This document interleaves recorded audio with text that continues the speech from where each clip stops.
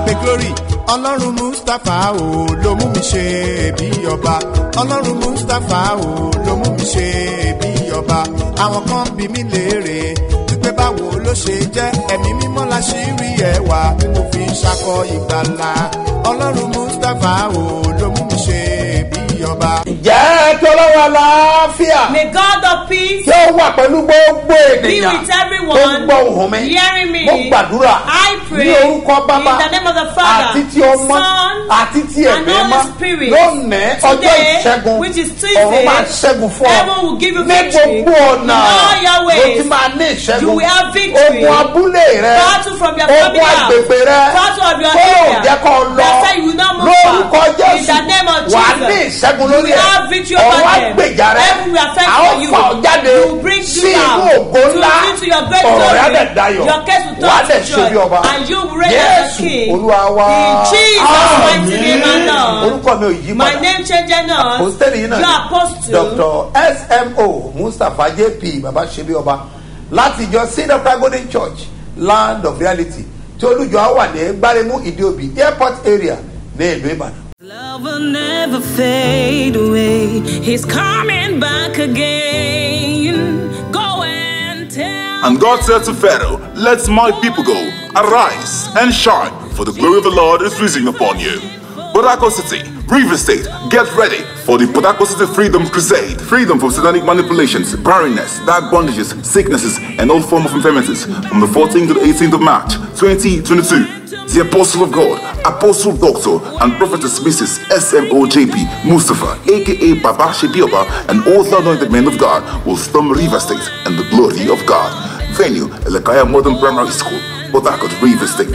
It is a year of jubilee, a year of supernatural freedom. Get ready. Go and tell them. Go and tell them. Go and tell oh, Jesus died for sinful men. Yeah. Go and tell them. Go and tell them. Go and tell them. Ọ̀rọ̀ jáde tó ní I said agbára out a great word. gbogbo ẹni bá gbọ́ mi Whosoever hearing ní me, orúkọ Jésù in tó the ní name of Násárẹ́tì Jesus Christ of àsọtẹ́lẹ̀ Nazareth, lélẹ́yìí. this is a Mo sọ prophecy. fún ọ pé I tell you gbogbo that agbára tí mo ń bá èèyàn rìnrìn àjò every dúró power that John would want in tó the máa ń dream dá ìrìn àjò ènìyàn that rú destroy one's agbára life, yìí kì yóò nẹ̀ this pa lórí power will rẹ̀. not have power O over ti you. rà àánú gbà You lónìí. obtain mercy in Jesus' Jésù name. Olúwa wa. In Jesus' mighty name, my Lord. Orúkọ Jésù In the name of wàá rí Jesus, àánú you gbà. obtain mercy. Ọlọ́run á bẹ ayé rẹ̀ Come wò. visit your life. Ògo ẹ̀ dẹ̀ máa Your jáde glory lórúkọ will shine in Jésù. Jesus' Wàá dẹ̀ name. ṣe bí ọba. And you will reign as a A ti king. wà ní abala àlá. We are in the section of dreams. Ìránṣẹ́ yìí wípé This woman obìnrin ló said lànà is a woman.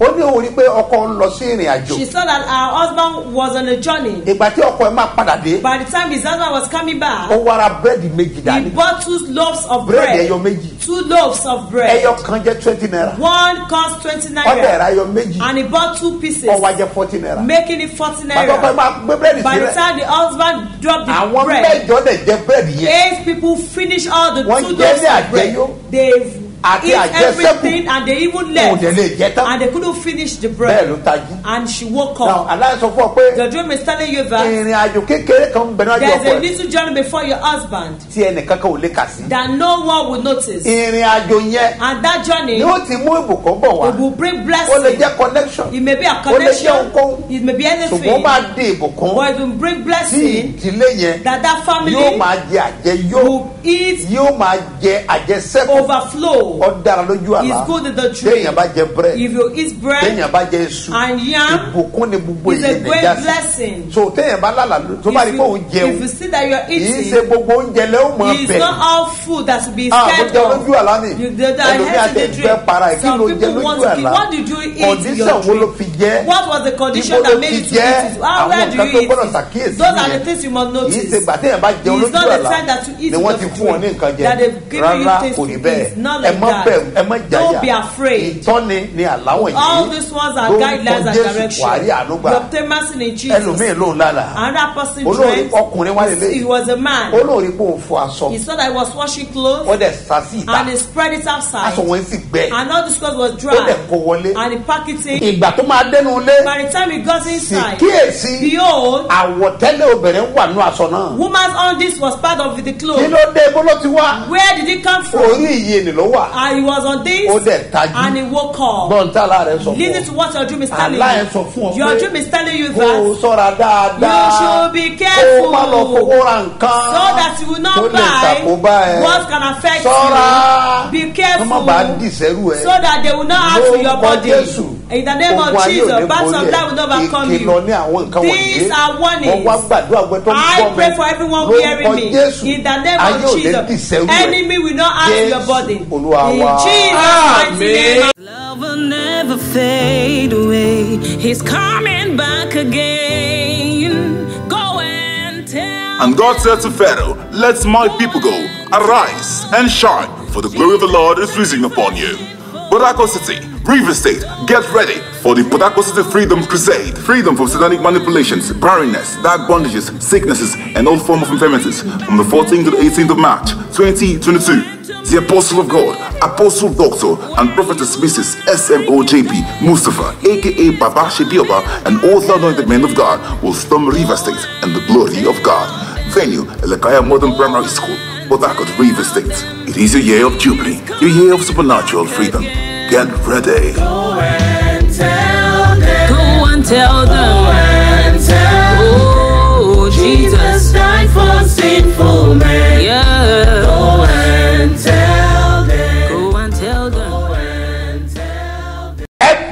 Olúwa. Listen to the voice of God. Mo rọrọ̀ jáde. Stand on the word. Gbogbo ènìyàn ni kò sàmì. Let everyone say amen. Lórúkọ Jésù. In the name of Jesus. Ìgbèkùn tí wọ́n fà ọ́ sí. In the bondage that you are. Kòtò tí wọ́n tì ọ́ sí. In that pit that you are. Ọ̀gbun tí wọ́n fi ọ́ pamọ́ sí. That where they kept you. Ibi tí wọ́n tì ọ́ mọ́. Where they caged you. Ìtìmọ́lé àwọn àgbà. That prison of the elder that Gbàgbà you àwọn are. ayé. That prison of the Tí wọ́n elders. pa ọmọ sí. That they kept you. Tá fi ọmọ rẹ sí. That they kept the children. Tá tọ́jú ògo rẹ That sí. they kept the glory. Ní àjà àwọn àgbà. In the bed of the elders.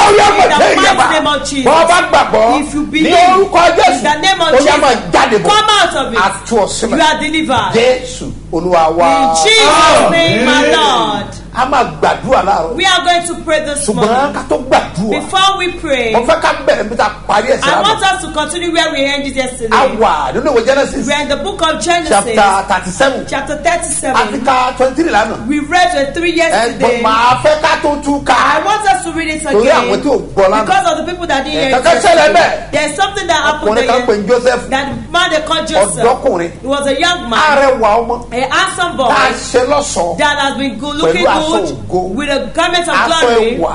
garment of Tí a honor tá a wọ ìránṣẹ́ that náà. has been put upon Ọlọ him. fáwọn ẹgbẹ́ ló jẹ. They went to give food to his Oúnjẹ brethren. ló lọ fún àwọn He ẹgbẹ́. went to give his bread and Tọ́lẹ̀ food. wọnú ogun And náà. he moved into the Gbọ́ mi dáadáa. battle. Hear me attentively. Àìmọye àwọn tó ń fún A lot lóúnjẹ. of people that you are feeding Wọ́n dẹ̀ jẹ́ ọ̀tá fún that wọn. are your enemies. Àìmọye àwọn A ọ̀rẹ́ lot of your tó ń friends gbára lé. that you depend on Ọ̀dàlẹ̀ ni wọ́n. that they are Níbo betrayers. lèèyàn wà? Where are people? Ènìyàn ń wọ́n gan. People are so. Gbọ́ mi dáadáa. Hear me carefully. Àìmọye ẹ̀dá ènìyàn A lot of tó ń people fún lówó. that you are giving money Á dẹ̀ to, mú owó they yẹn. will take your Á fi money. lọ ìrìn They àjò. will embark on journey on Torí pé kò fẹ́ kọ́ ọmọ it arúgbó because they mọ́. don't want to get money Ènìyàn burú again. gan. People are very Ṣùgbọ́n wicked. tó o bá dé Jésù. But if you have Jesus, Olùgbàlà aráyé. the Savior of the Ẹni tó world, ní agbára. the one that have power, Gbanigbani tí a he is sáyà. the Savior. Èdè ti gbó ògbàlù He mi. have ear that can Ọdún listen, náà àwọn that can òkú. hear. The firstborn Bẹ́ẹ̀ni tó bá becomes- gbàgbọ́. if you believe Ó on it, ṣetán he is láti ready gbà ọ́ sílẹ̀. to Òun deliver ni you. olórí àlùfáà. He is the head of Gbọ́ the mi priest. dáadáa. Hear me Gbogbo carefully. ẹni bá gbàgbọ́ Whosoever that believes, Mo sọ fún ọ pé I tell you that níbi tí ayé jù ọ́ where the sí. enemy has kept Tí wọ́n ti you, gbàgbé ẹ̀ that sí. they forgotten Lórúkọ you, Jésù. in the name of A ó pè Jesus, ọ́ padà. you will be called Ojú back. Joseph rí. What Joseph Orí kó lọ experienced a fáwọn lot ẹgbẹ́ because ìlú he jẹ. wanted to go and give food to his Ètò dára sí brethren. nìyẹn. That was his Ẹ bá mi ka offense. story yẹn. Let's read the Nínú story ìwé Genesis. in the book of Genesis. Kí ló wí? What Ó does sì it ṣe say? nígbà tí Joseph dé ọ̀dọ̀ àwọn arákùnrin rẹ̀ Yes. wọ́n bú ẹ̀wù Joseph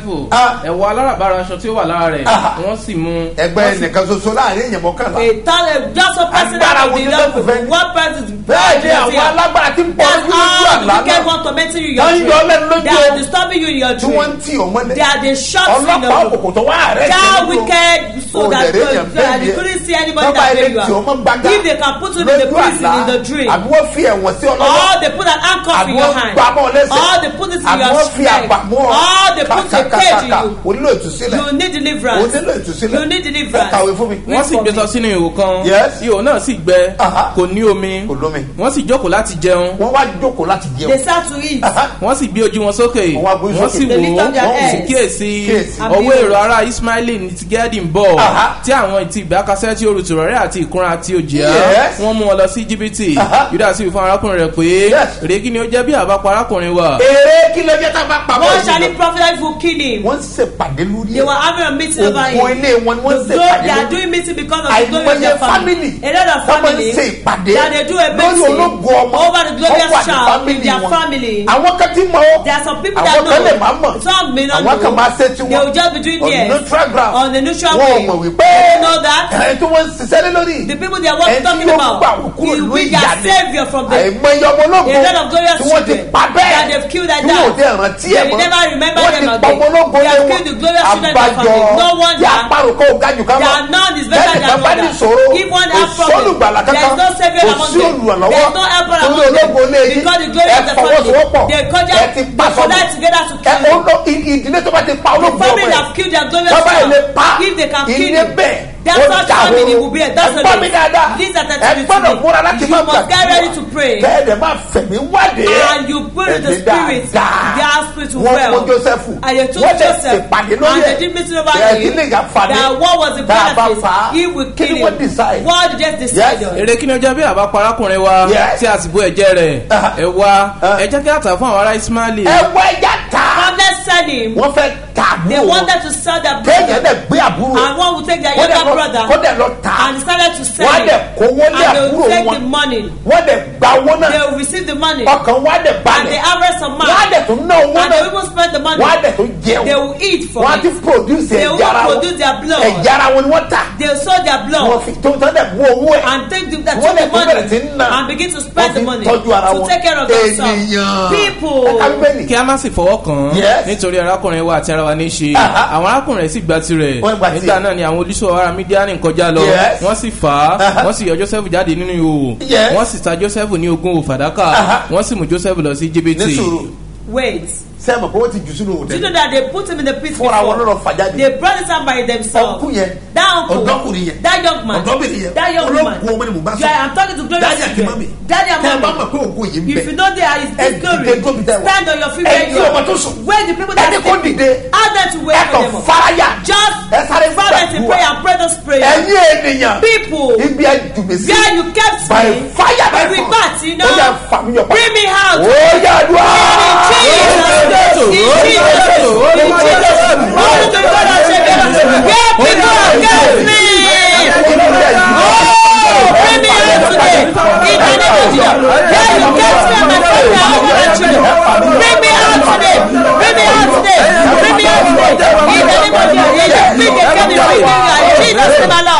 Fàmí jáde ọmọ Ọlọ́run fàmí jáde fàmí jáde ọmọ Ọlọ́run fàmí jáde nínú ìkòtò ìṣòro tọ́jà jù mí sí ọmọ Ọlọ́run fàmí jáde ọmọ Ọlọ́run fàmí jáde ọmọ Ọlọ́run fàmí jáde ọmọ Ọlọ́run fàmí jáde ọmọ Ọlọ́run fàmí jáde.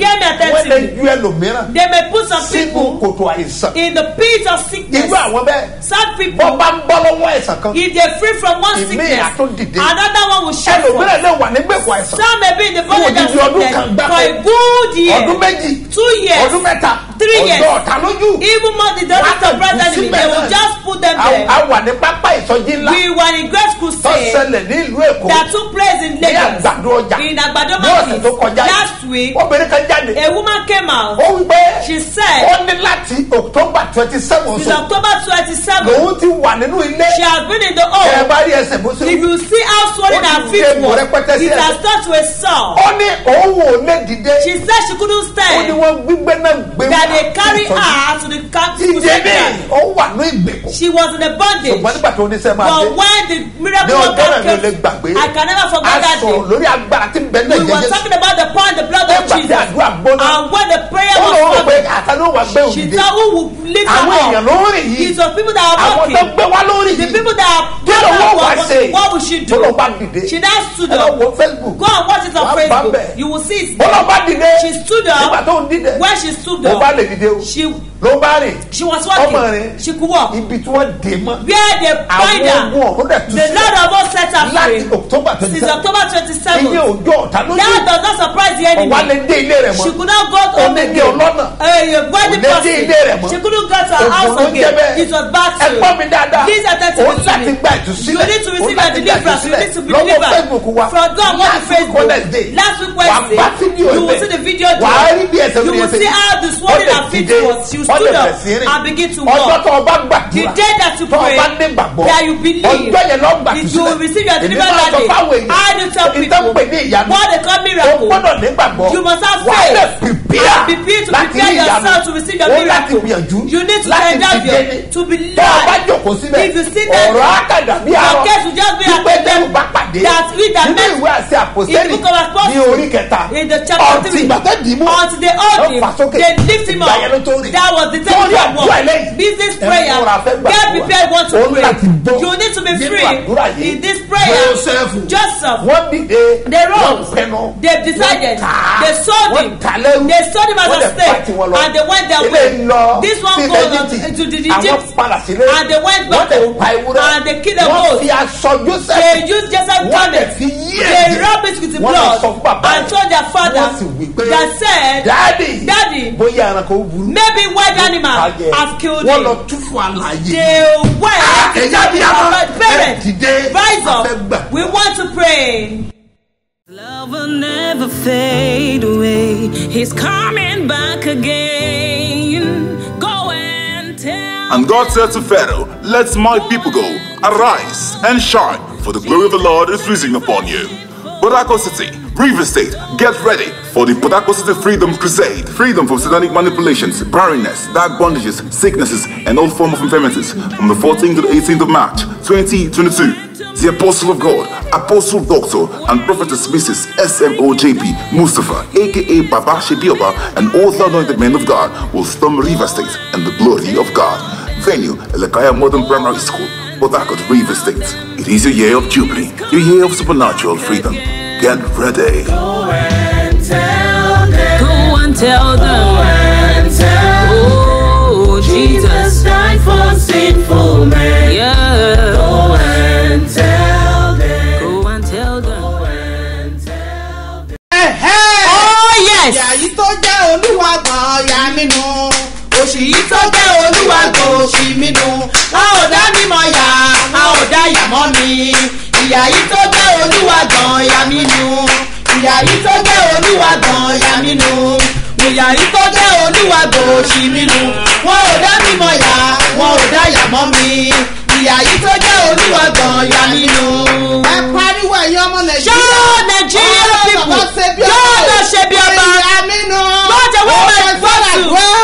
In Jesus' name. In Jesus' name. In Jesus' name. All the people God ṣe bí ọba. I pray God. One day when we stand on the mala. Every battle in my life is someone in my life. God has never taken me away. Take problem away from my life. Take suffering away from my life.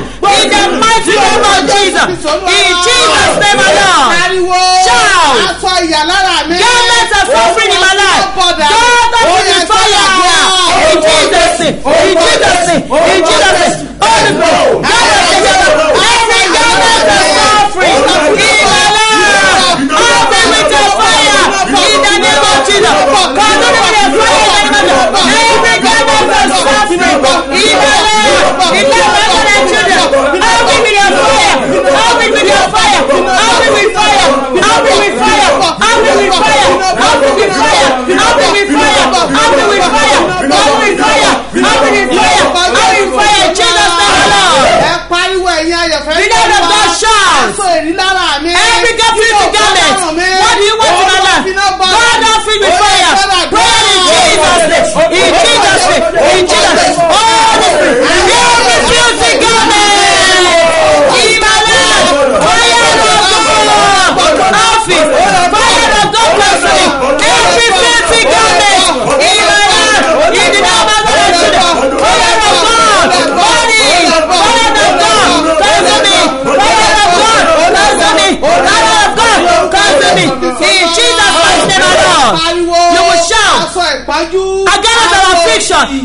of righteousness, garment of suffering, garment of failure, garment of no of money. God of it of me.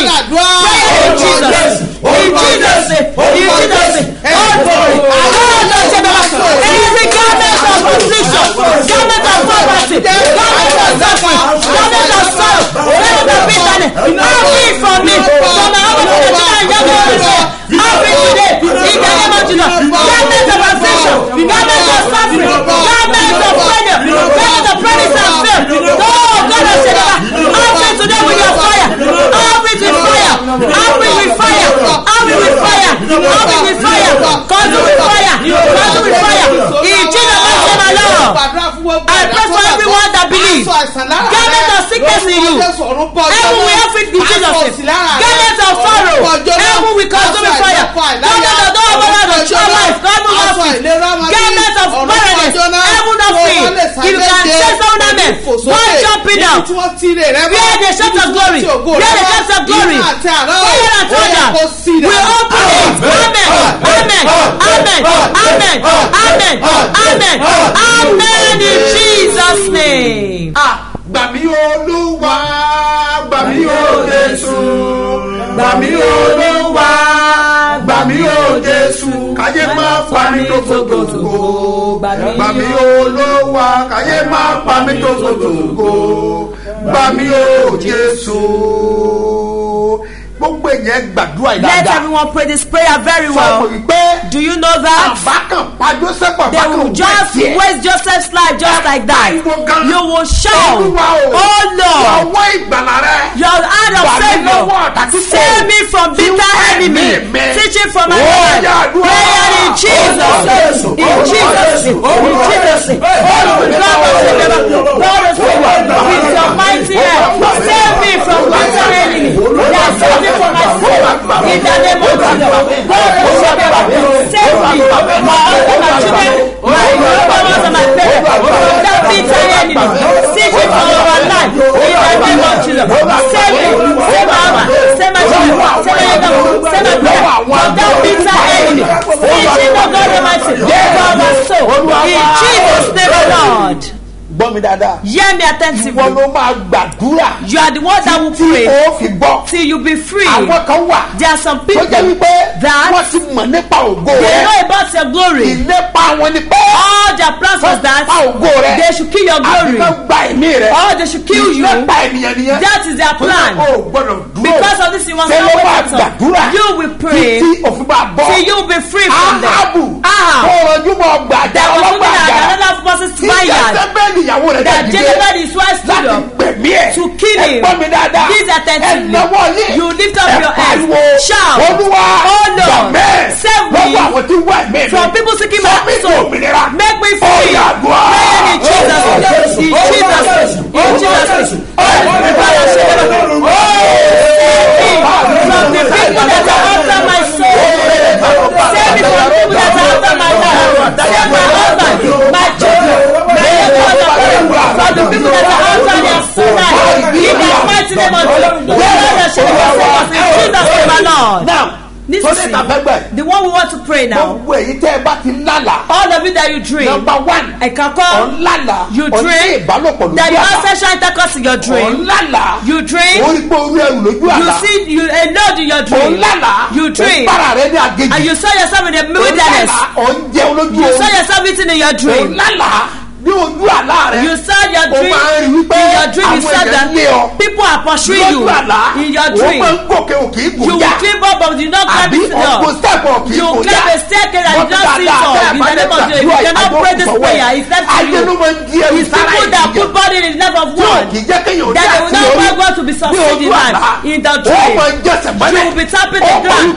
You will be shouting, oh no, with your power send me with your power from one body of others and body of life that they bind me with.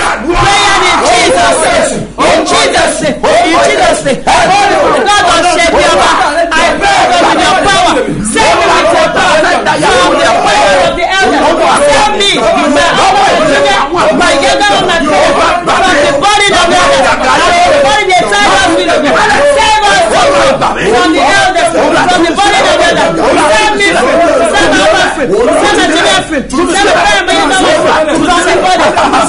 deliver my husband, deliver my children, and my husband. In Jesus' name, my Lord. Now, if you see any error in your life, or there's a sickness in your body, just pray this prayer well. That arrow of the enemy, we can't see it physically. You can never see it. You pray with zeal. Call the name of Jesus once. Call Holy Spirit. Every arrow of sickness in my body, arrow of the enemy, arrow of elders, arrow of wastage, arrow don't be succeeding in my body. Go out. In Jesus' name. In Jesus' name. Every arrow of the enemy, of the others, in my life, in my body, in my body, my children's body, my young ones, and my parents. Every arrow of others, every arrow don't be succeeding. Every arrow of wasted, every arrow of others, in my life, in every arrow of sickness, in my life, in my body, in my other body, my children's body, my husband's body, my young ones' body. God, in Jesus' name, my Lord. Hear me carefully. You pray this one fervently. You pray very well. If you pray, you will give thanks. It's very important. There's an arrow. That arrow is so tough. It will not allow one to live long. It's the arrow that cuts one's life short. You will shout, oh Lord, arrow don't live long. The arrow that cuts life short. God, change out in my body. Change it away.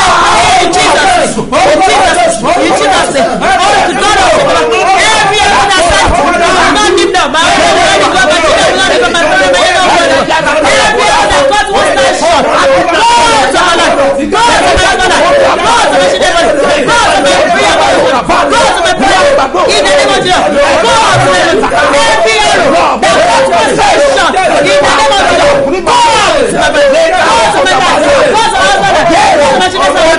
In Jesus' name, my Lord. Hear me carefully. If you can pray, you will give thanks. With the prayer warrior that they have testimony, you will pray. If they don't deal with you with good money, they don't give you good things. Do you think it's ordinary? There are wicked ones behind the case. Spread your Insta. You will shout. Arrow that they allow people to give me good gifts. The arrow that they allow them to give me good gifts. God of Jesus. In Jesus' name. In Jesus' name. Every arrow that they allow people to give me good gifts. God of the arrow that they allow people to give me good gifts. They allow people to give me good money. God of the every arrow that they allow my pastor. They give my brother good gifts, good money. Oh, God of the arrow, never forever. In Jesus' name alone. The last prayer point. Call the name of Jesus. Call this spirit. Don't have your Facebook. Share this program. Share it. If you are Facebook, share this program. Call the name of Jesus. Call the spirit. Oh Lord, let me be great tonight. Let me be great tonight. Let me be great tonight. Pray in Jesus' name. In Jesus' name. In Jesus' name. Let me be great tonight. Let me be great tonight. Let my children be great tonight. Let my children be great tonight. In the name of Jesus. Let me be great tonight. Let my be great tonight. Let my children be great tonight. Let my young children be great tonight. In the name of Jesus. God has let me be great. Jesus is my Lord. If you believe, I don't know that bondage, and I don't know people that bind you, but if you believe, in the name of Jesus Christ of Nazareth, mo ti dé Olúwa sọ fún Jésù kí Jésù sọ fún ẹ̀mí mímọ́ mo ti dé Olúwa sọ fún Jésù kí Jésù sọ fún ẹ̀mí mímọ́ ipò tí mo wà yìí ò tẹ́ mi lọ́rùn ni mo ṣe wá ipò tí mo wà yìí ò tẹ́ mi lọ́rùn ni mo ṣe bẹ̀bẹ̀ ó ti tó àkókò wá gbé mi dìde kíákíá mi ò lá. This is the voice of the prophet. I sent out the word. I say, if you believe, you are delivered. In the name of Jesus Christ of Nazareth, you are delivered. You will never move into bondage again. God make way for you. You obtain mercy. In Jesus' name, my Lord. Keep your symbol of faith. I'm going to sanctify it. And you will have testimony. Because the Lord has sent me a a greater to you. ayé rẹ̀ dẹ̀ gbọ́dọ̀ And your love will manifest in the name of Jesus. You will obtain mercy in Ibadan today by grace of God. There is program in Apata this very early morning. By 12 noon, there is a program at Soka. By 3 p.m., there is program at Oluloyo. All this prayer meeting, they work wonders in the name of Jesus. Your love will be lifted. Your love will manifest. Your story will change. And you will reign as a king. If I Port Harcourt and his environ, yesterday was powerful. And we saw the end of God. And I know that God has something to do in your life. He has something to do. If you are there yesterday, you don't need anybody to tell you that to be coming today, because you know that yesterday we saw the end of God. And you know that today it will be powerful more than yesterday. Where were you in Port Harcourt? Where are you in River State? Get prepared. Let's meet tonight. Where will you meet? We are going to meet in that great school, Ekanle Model School. That is where we are going to meet. It's a popular school. There's nobody that don't know the place because of this. Let's assemble there by 4 p.m. in Port Harcourt, River State. Come, let's pray, and you will know that the hand of God is alive. I pray for everyone that support this ministry. You are paying your time. Those are showing your seed. Those that you allow this one to stop. In the name of Jesus, I pray your love will never stop. Your love will never stop. Your love will never stop. All of that God has laid in your heart to do anything, and God has laid in your heart, and you are doing it. Spirit of the prophet will make way for you.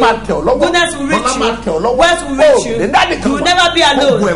Your glory will manifest, and you will reign as a king. If God has laid in your heart to support this ministry, or you want to pay your tithe, write this number down: 101 52 98 950.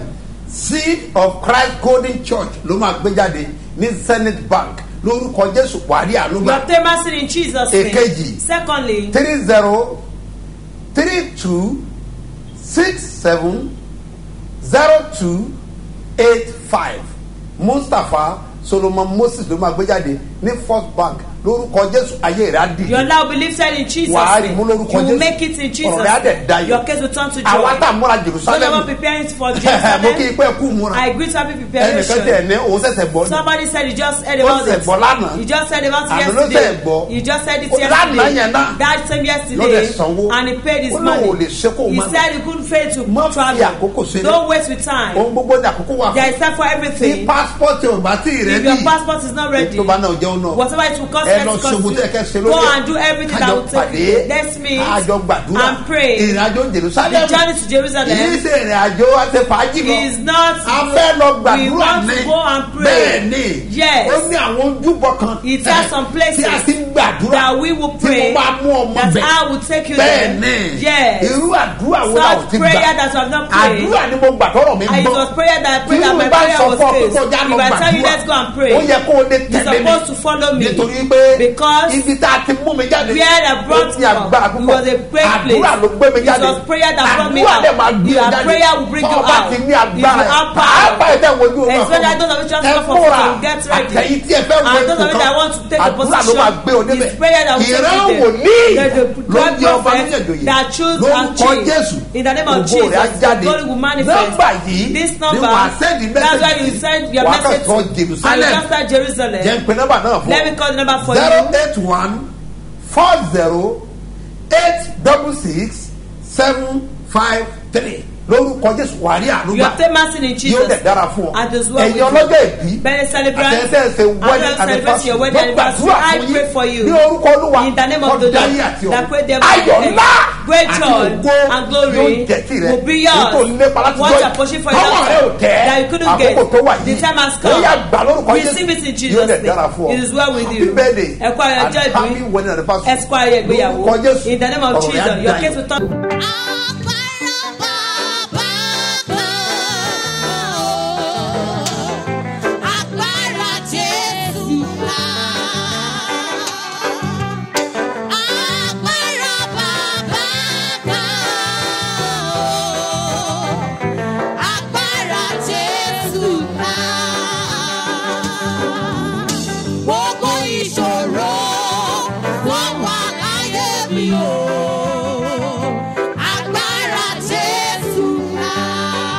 joy. I sanctify the symbol of faith in the name of the Lord. Heaven will sanctify it. Whatever you use for as a symbol of faith, and you believe in it, blood of Jesus will sanctify it.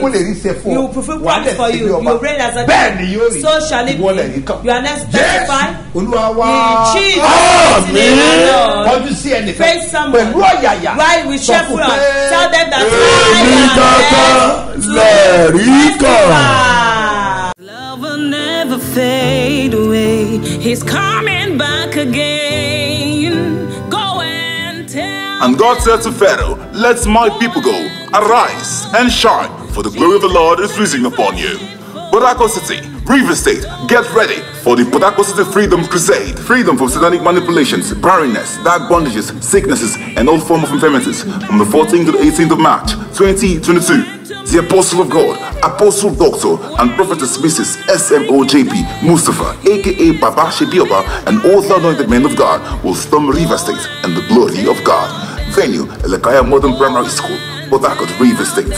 It is a year of jubilee, a year of supernatural freedom. Get ready. Go and tell them. Go and tell them. Go and tell oh, Jesus died for sinful men. Yeah. Go and tell them. Go and tell them. Go and tell them.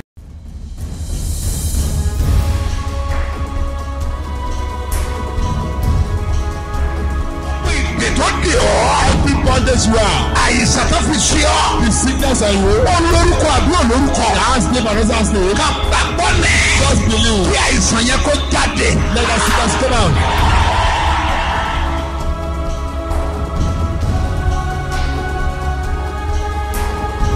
Tell me that. Listen. Ẹni tó ní ògo ẹ̀ ò ní yọ. That's the day we will manifest. Ó máa nìṣó lọ́rùn ni. He will move to the heavens.